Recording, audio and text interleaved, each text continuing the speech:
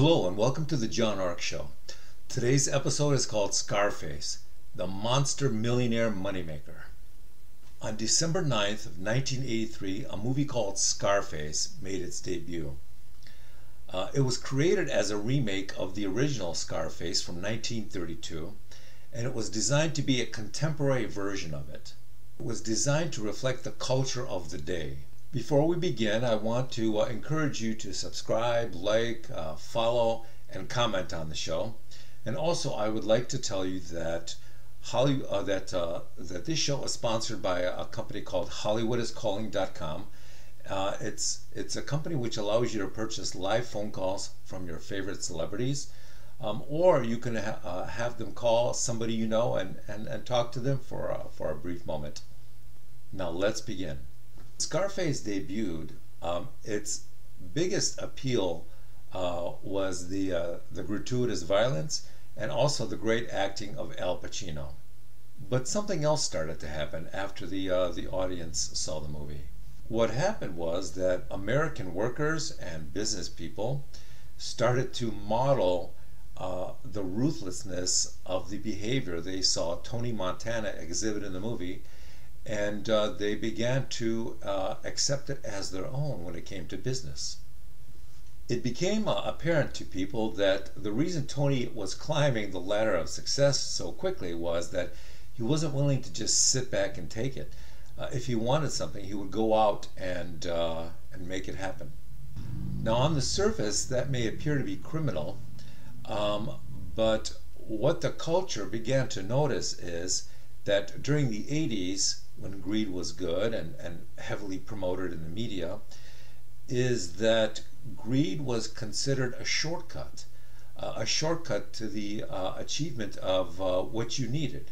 Companies and entrepreneurs who broke all the rules and disrupted everything were receiving, all the rewards for doing just that.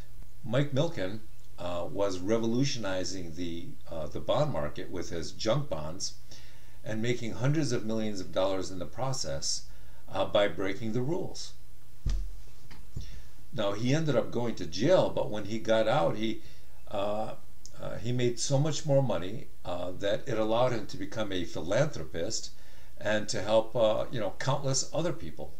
Stock trader Ivan Boesky got wealthy by breaking the rules with insider trading, and he made enough money that he was eventually able to pay a $100 million fine. When people saw that number, their heads exploded. It was amazing. When Enron collapsed and went bankrupt, the public learned that the company and some of its leaders were involved in so much fraud and accounting corruption that virtually the entire operation was nothing but smoke and mirrors.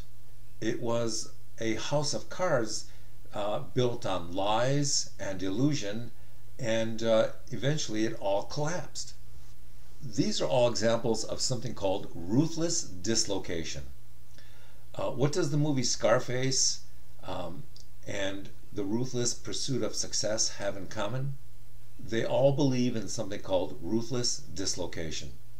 That means that you are so determined to force your will upon something or somebody that you can literally alter reality as it's perceived by the people you're telling these things through. Today, there are now business classes being taught at some Ivy League schools with very deceptive and innocuous sounding names. The purpose of these classes is to teach the best and the brightest MBA students that it is often acceptable to bend, distort, and mislabel the truth in a way that helps you achieve your goals. While Tony Montana would use a gun to get what he wanted, now Wall Street, Ivy League schools with cleverly disguised course names are convincing countless students, MBA students, and entrepreneurs that bending the truth to achieve your purposes is an acceptable business practice. This is a very dangerous roll of the dice for both criminals and the Ivy League CEOs because you never really know if it'll work. If it does work, if it's executed well, you go on to success. And if it doesn't work, it could mean a financial failure, or it could mean a bullet in the head if you're a street criminal. The problem is that there is so much growing pressure to succeed at any cost that faking it until you make it has now become part of the business model. If you watch some of the reality TV shows, you'll notice that aspiring entrepreneurs who come on the shows to pitch their business ideas to investors sometimes get the deal. But then you'll notice that a lot of those entrepreneurs just disappear. That's because after the show, the investors will implement a vetting process to see how much of what the entrepreneur has told them was true.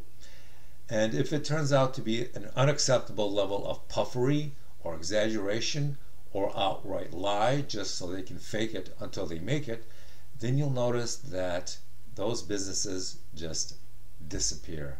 They never manifest, they never get to the marketplace, they usually don't get funded, and that's because rather than engaging in real business practices, they've been brainwashed to believe that if you fake it long enough, you will make it. A lot of people believe that on some profound level, Scarface the movie, when it was released in 1983, it caused a cultural change in the culture, and it forced people to realize that everything they see in business is not always reality. And it also caused them to believe that, just like Tony Montana, the best way to get ahead is to demonstrate a level of ruthless dislocation that allows you to lie, cheat, and steal and engage in wholesale fraud in order to inch yourself closer, you and your company bring yourselves closer to legitimacy. Today people believe that because of that, a lot of governments and corporations engage in this sort of behavior, and that's why the level of skepticism out there is just unprecedented. People don't believe what companies do. People don't believe what governments say or do. So with that in mind, I want to wish you well, and I will talk to you soon.